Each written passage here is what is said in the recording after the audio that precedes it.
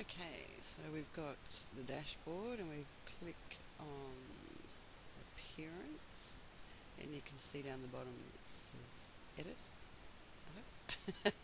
And you go over to this bit here where it's got to drop down and pick out whichever your theme is, and you can see there's a list of files, and for this first one we're looking for single post PHP, which is just here.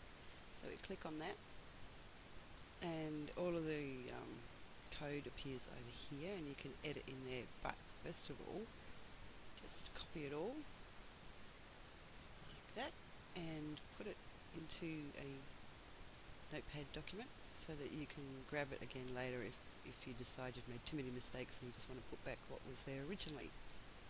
So having done that, you scroll down and find the bit where it says, where is it? The comments bit, there it is, and comment that out like so.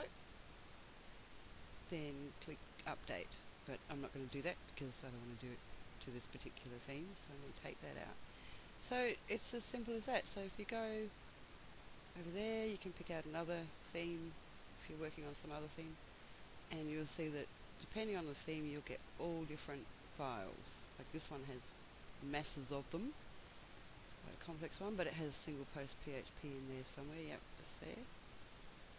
Whereas this one